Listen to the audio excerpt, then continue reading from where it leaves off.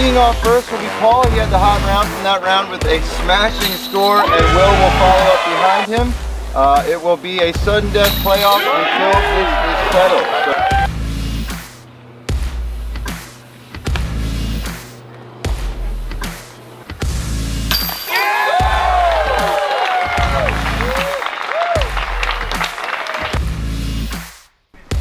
2016 Beaver State Fling is going into overtime. Katrina Allen and Paige Pierce. Playoff one. Again, Pierce erased a 5-stroke deficit to put her into this position. She's going to need to put this close just to keep the pressure on Kat. Let's go.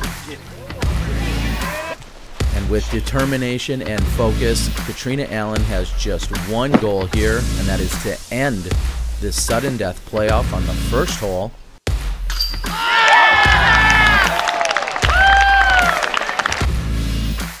So Ricky and Paul will go into a sudden death playoff starting on hole 1, and they will continue through the course, the East Course, until it is resolved.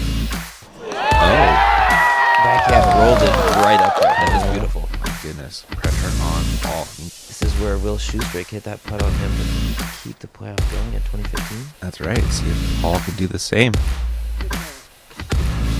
Uh-oh. Yeah. So here is Ricky Wysocki for the win. Done and done. He is pumped, Corey. Oh, would you not be? You just came back from 2 strokes on Paul McBeth, beat him in a playoff. Wow, with some huge putts, man, down the stretch. There will be a sudden death playoff starting on hole 1, going through the course until that tie has been settled. So good luck to you both. Fantastic shooting to both of you so far, and good luck. Wow, dude.